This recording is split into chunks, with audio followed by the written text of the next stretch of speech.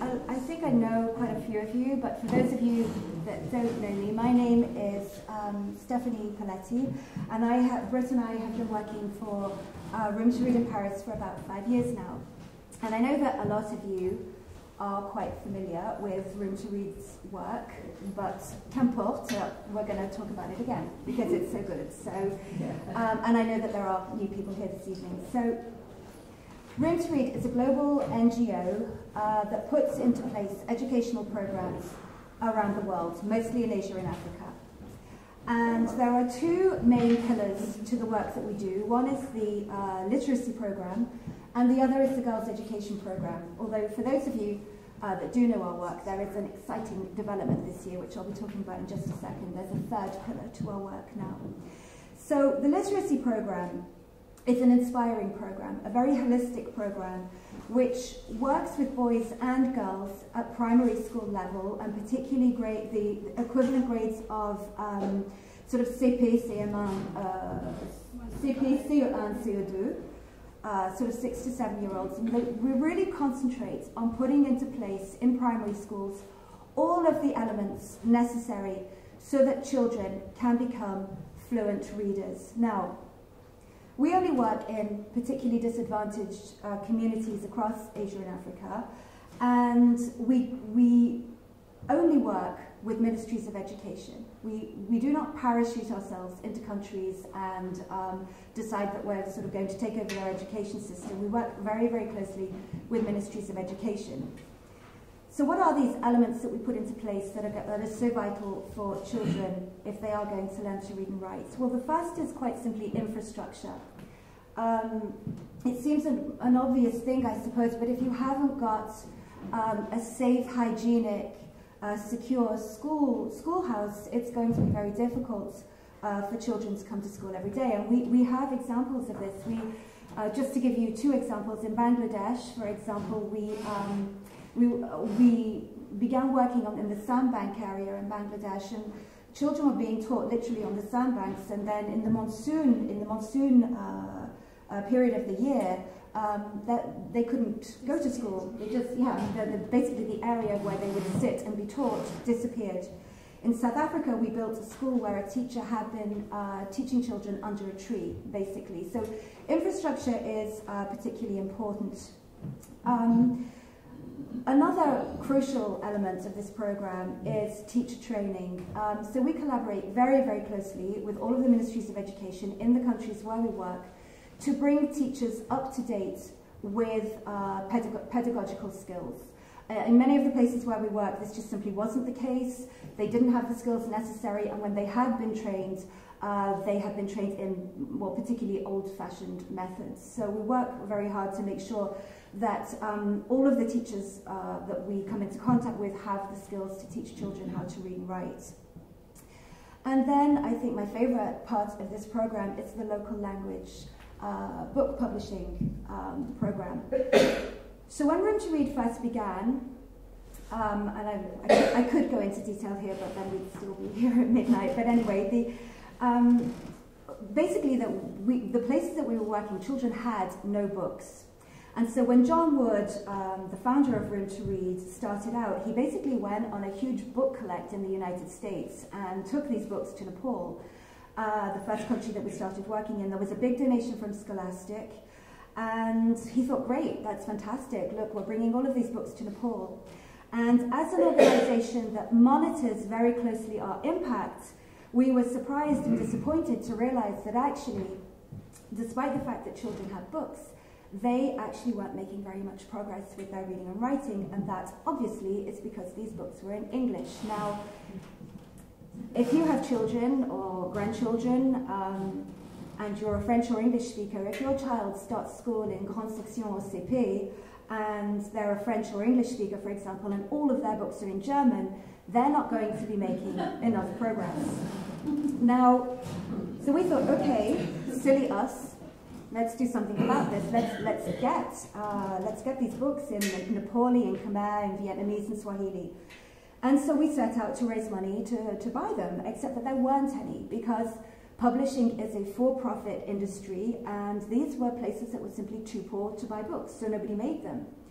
So what we did in every country where we work was set up a children's book publishing industry. We are the biggest children's book publisher that you've never heard of. Well, actually, a lot of you have heard of us now, but I think you take my points anyway.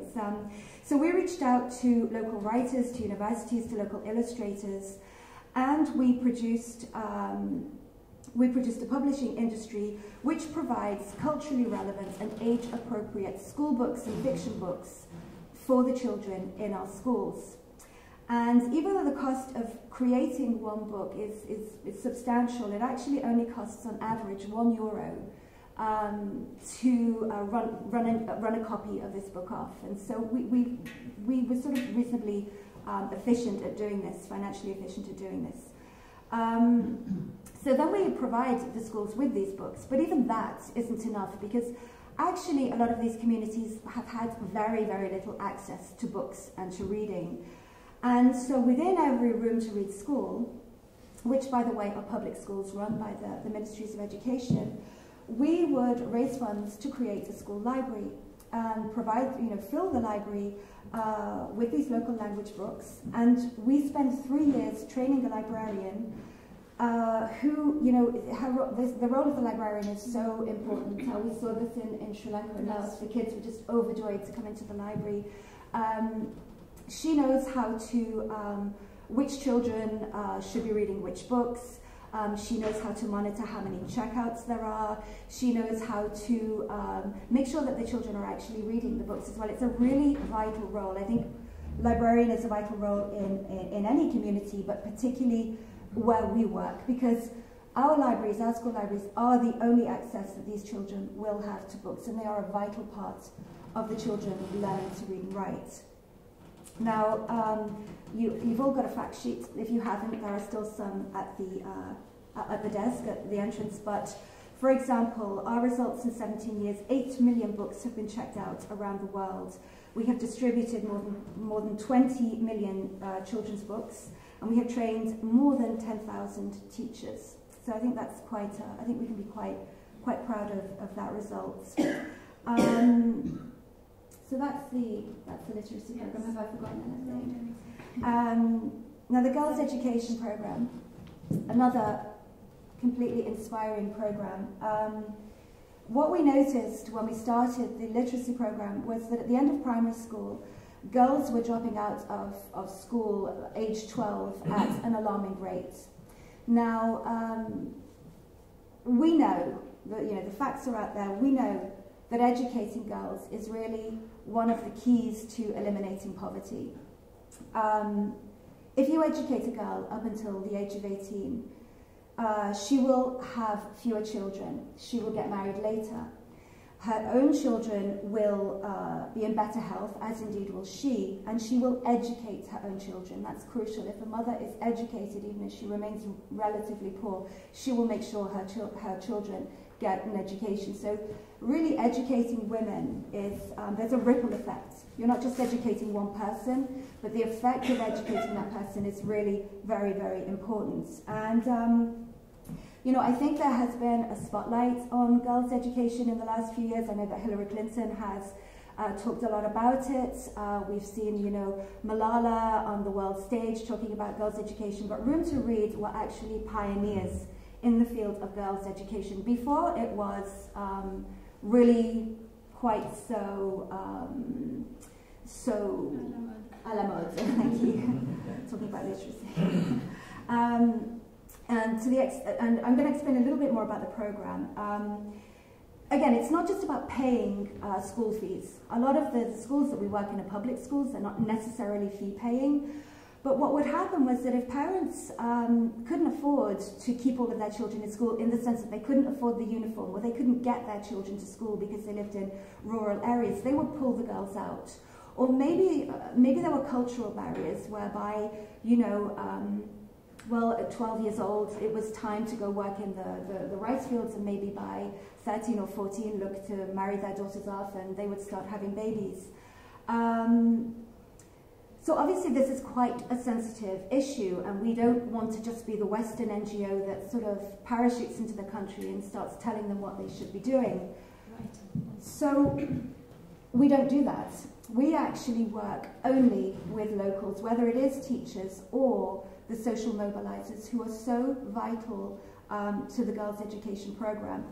So these are local women, and when I say local, they really tend to, I'm not just talking about coming from the country in question, they really tend to come from the regions that they're working in. And they know the language, they know they know the cultural obstacles facing girls who want to get an education. They know the difficulties for the families, they understand the issues. They work very, very closely with entire communities to help them understand why it is so important that their daughters should go to school and stay there until the age of 18. And they work very much between the schools. These people are employed by Room to Read, so they work very much with the schools and the parents, bringing them into the schools a lot as well, so that they can understand what their daughters are doing, listen to any questions or concerns that they may have.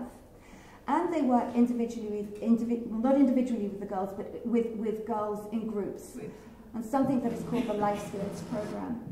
Because it isn't really enough. These are often girls who are going to school for the first time, the first people in their communities ever to go to school after, say, the age of 9, 10, or 11.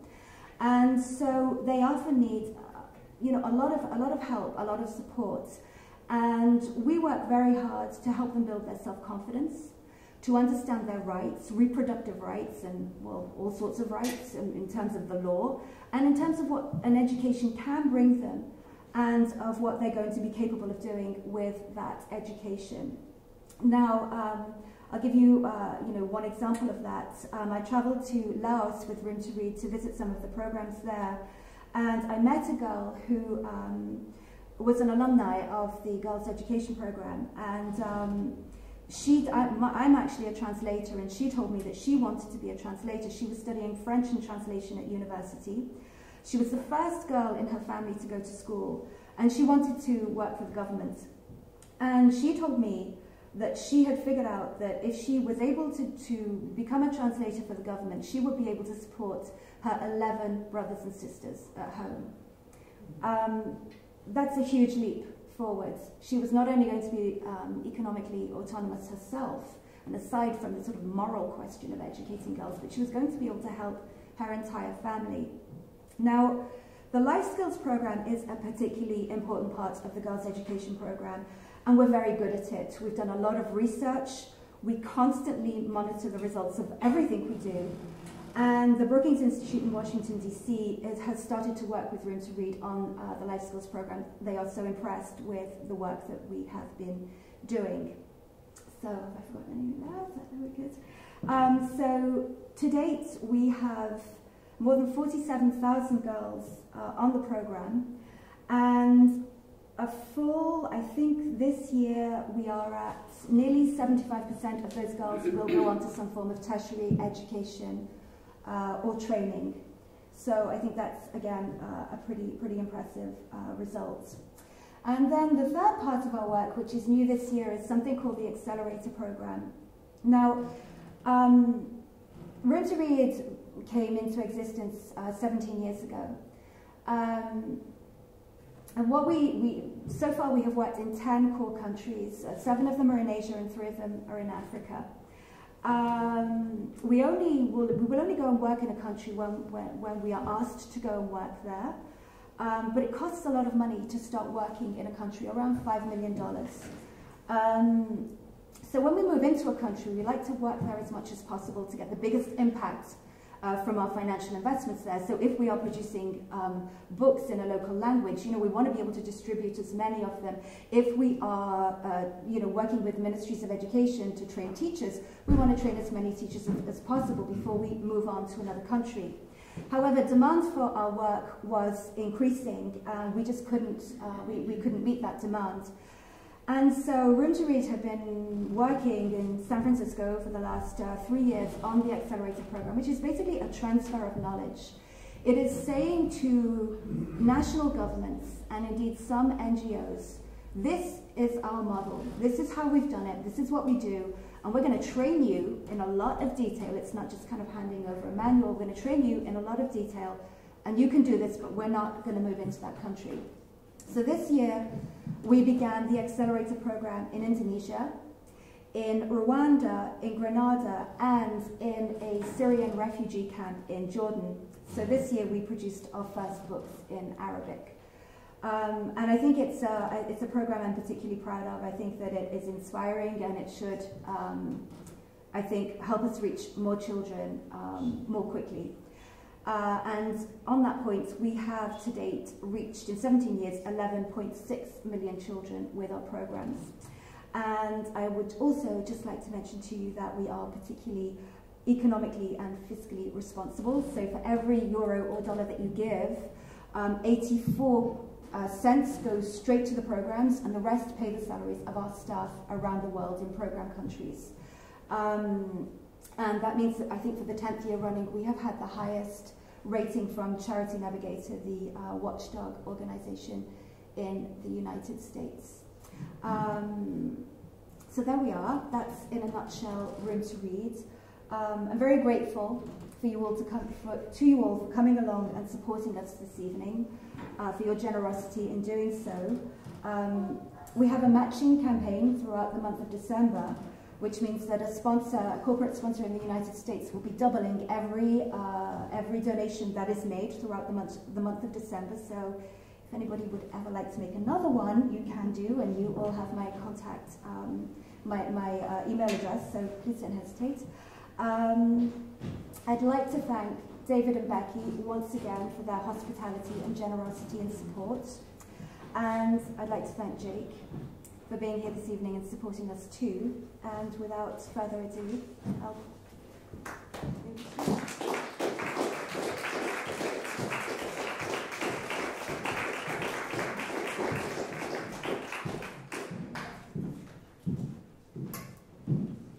Well, first of all, thanks to everybody for coming out tonight and contributing to this terrific cause.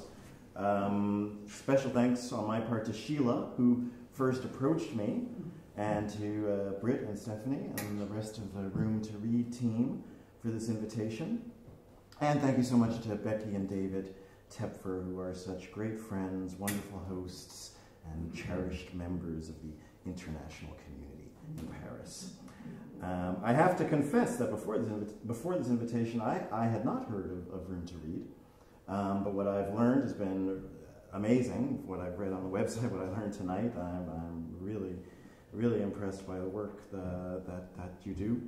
I love that organizations like this exist and are thriving, and I was particularly struck by something I read on the Room to Read website. When a child learns to read, they can write their future. And it made me think of a question I get all the time, which is, how does one become a writer? And my answer is that every writer starts out as a reader, the title of my little talk tonight. It's the passion for reading that leads to the passion for writing. Most writers at a fairly young age are captivated by that special communion that exists between a reader and an author, by the way books and stories can provoke thoughts and feelings and conjure up whole worlds. And after a while, you want to be on the other end of that relationship. You want to be the one provoking thoughts and feelings and conjuring up whole worlds for readers. I was a voracious reader from the time I learned how, and the first literary characters I remember identifying with were King Arthur, Robin Hood, and Sherlock Holmes. 3 Englishmen. I also loved the mysteries of Agatha Christie. So even though I was growing up down the street from Yankee Stadium, the first short story I ever wrote at age 12 was a murder mystery set in a mansion on the English moors. I wasn't quite sure what the moors were, but anyway, an inspector from Scotland Yard showed up to investigate, and yes, the butler did it. As much as I enjoyed making up that story, it was only later that year, and the year after, that I realized I wanted to be a writer. It happened when I read 4 works that completely changed my consciousness. And those works were Black Boy, Richard Wright's memoir about growing up in the Deep South at the beginning of the 20th century, The Bluest Eye Toni Morrison's first novel, A Raisin in the Sun, the play by Lorraine Hansberry, and Go Tell It on the Mountain, James Baldwin's autobiographical first novel. What struck me about those 4 works was that it marked the first time I had seen people like myself, people like my family and our friends, that is to say, ordinary African Americans, in literature. And when I saw that the lives of people like us could be transformed into literature, it made me think, maybe I'd like to do that someday. I remember how moved I was by Baldwin's book, which is about a young man growing up in a difficult family in Harlem.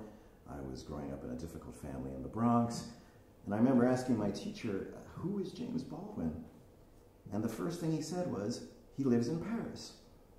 And I found that to be such an exotic idea, that someone with a background like that would live in Paris, which I only knew from television. So at age 12 or 13, just as I was starting to think that someday I might like to be a writer, I also thought, well, maybe someday I'd like to be a writer in Paris. Let me turn to another question I get all the time. Can you teach someone how to be a writer? And my answer is no, you can't. But you can, through careful reading of very good writers, explore the different elements that work together to create powerful narratives. And by exploring those elements in your own writing, you can begin to get a sense of how it's done.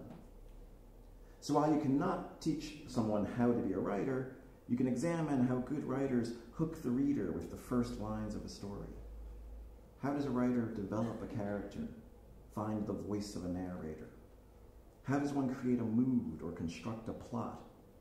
How do you find the best ending for a story?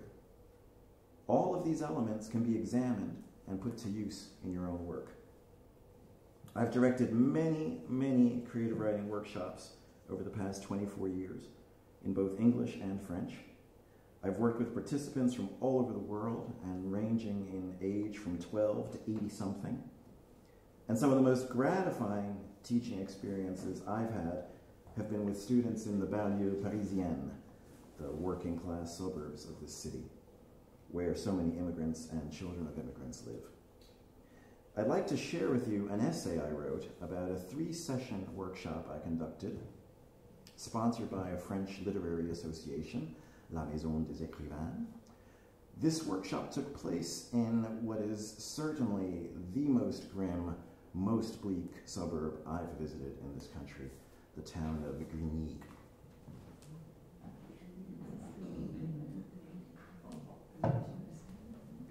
February 7th, 2014. We start with a game of word association. What do you think of when you think of the United States of America?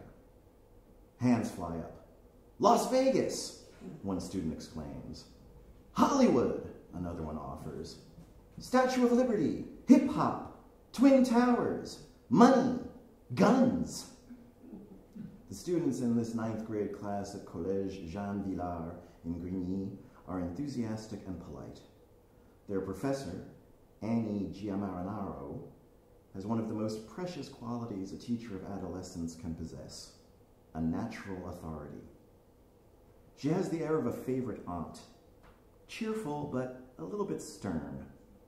You like her, but you know instinctively that you better not mess with her. Annie is retiring at the end of the semester after 33 years at this college or middle school. Both parents of one of the students in this class were Annie's students back in the 1980s. The mayor of Grigny is also a former student of Annie's. So is the deputy mayor. We spend the first of our 3 sessions talking about my native country. The kids are inquisitive.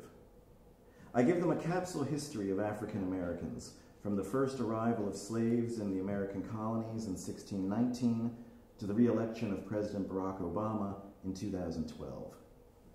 This is to provide some historical context for the 2 memoirs they are reading.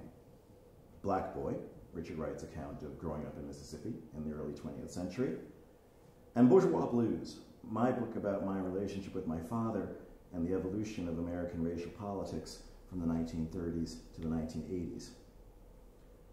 The first session goes quite well. But this, in a way, has been the easy part. I haven't asked the students to write yet. February 14th. In the spirit of my book and of Richard Wright's, I propose to the students that they each write a memory. I will give them an hour and a half to write down some event from their 14-year-old lives that left them memorably moved, shaken, or amused. I had decided before the session to enlist the help of another literary ancestor, Chester Himes.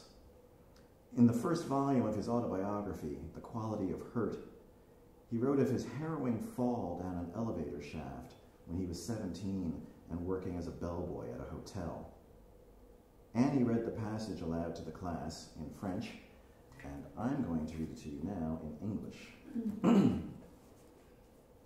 I had been with the hotel a couple of weeks and had just gotten sufficiently adapted to the job so that I wasn't always tense and nervous and afraid I'd drop a tray or do something wrong, when one morning I stopped in front of the closed elevator doors to kid with the checkers, as the girls were called, trying to screw up my courage to ask one for a date. Realizing what I wished to do, they laughingly steered the conversation to topical chit-chat and began recounting the happenings when the famous Hollywood dog star Rin Tin Tin had had a suite there. It was with a sense of letdown that I turned away and pulled open the elevator doors and, looking at them accusingly, stepped inside. I fell past the floor below in the high-ceilinged basement between 30 and 40 feet. I landed upon the heavy steel plate of the springboard that is at the bottom of every elevator shaft. I didn't lose consciousness. I remember the sensation of falling through space and landing on a solid platform with the feeling of my body spattering open like a ripe watermelon. I remember calling for help in a tiny voice. My mouth felt as though it were filled with gravel. Later, I discovered that it was only my teeth. My chin had hit something that cut the flesh to the bone, broke my lower jaw, and shattered all my teeth. My left arm hit something and both bones broke just above the wrist so that they came out through the skin, dead white with drops of blood in the bone fractures. My spine hit something and the last 3 vertebrae were fractured.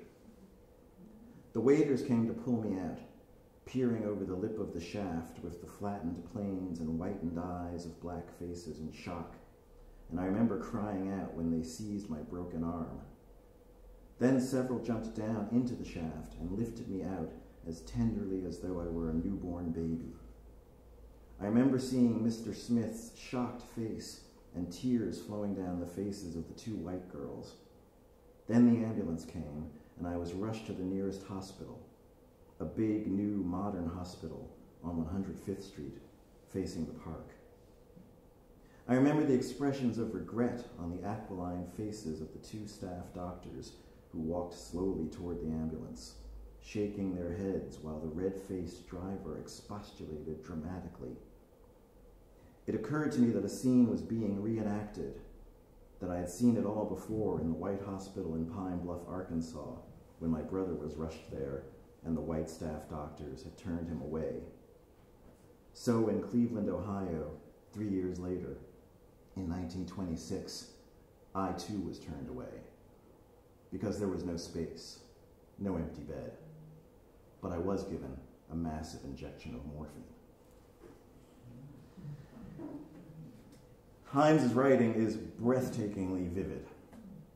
After Annie read the passage in French, you could feel a frisson among the students. All right, I announce, it's time for you to write. At first, most of them seem stumped. They stare vacantly into space or at the blank page in front of them. There's a fair amount of whispering and giggling. Suddenly, I remember the famous book by Georges Perec. I write the title on the board. If you're having trouble getting started, you can begin your text with the words, Je me souviens, I remember.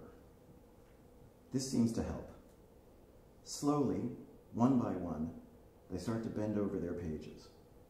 A couple of boys complain that they don't feel inspired. I repeat the mantra that I use in all my creative writing workshops. usually with adult participants.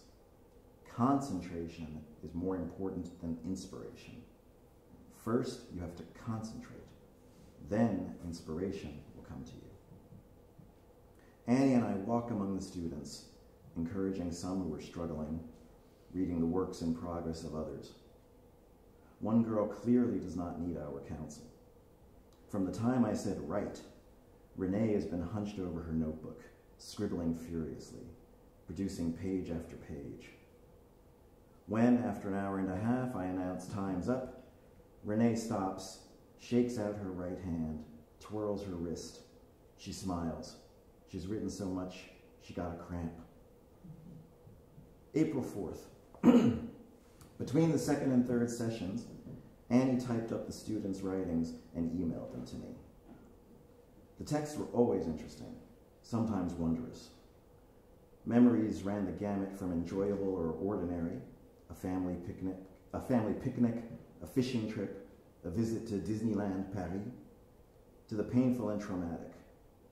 Perhaps inspired by Chester Himes, several students wrote of accidents, illnesses, urgent trips to the hospital.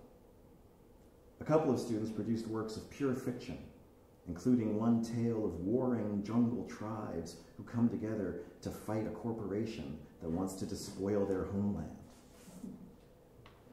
Then there was the text of Renee, the girl who wrote so much, so intensely, that her writing hand cramped up.